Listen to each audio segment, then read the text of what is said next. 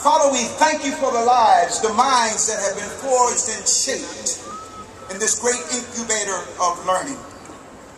We thank you for those past graduates, those who have become giants in every field of human endeavor, who had walked these hallowed grounds and halls, classrooms, and then ventured forth and oftentimes climbing out of and rising above the crucible of adversity to engage, challenge, and confront a society that was not always fair, impartial, civil, or moral.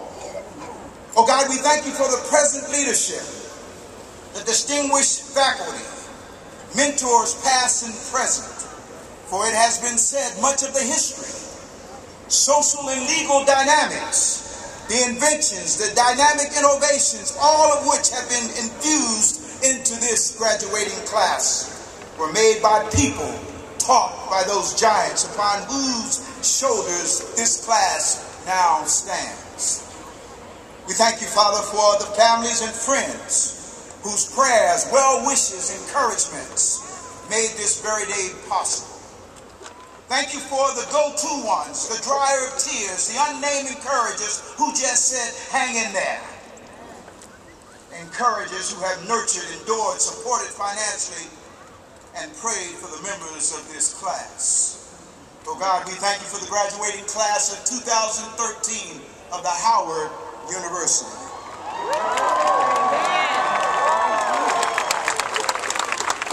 Now, Father, bless us here on this morning and beyond. Infuse us with clarity of vision, sharpness of imagination. Infuse us with the spirit of excellence, knowledge, perseverance, and uplift. Now, Lord, give this class the wisdom and courage to make decisions that positively affect our world. Help them to realize and to maximize their full potential. Give them the strength to overcome the obstacles they will surely meet, and the wisdom to make good use of the opportunity they shall surely find. For you have allowed us all to be a part of the now for such a time as this, and we thank you. In the matchless name of him whose name is above every name. Amen. The President of Howard University, Dr. Sidney A. Ribot.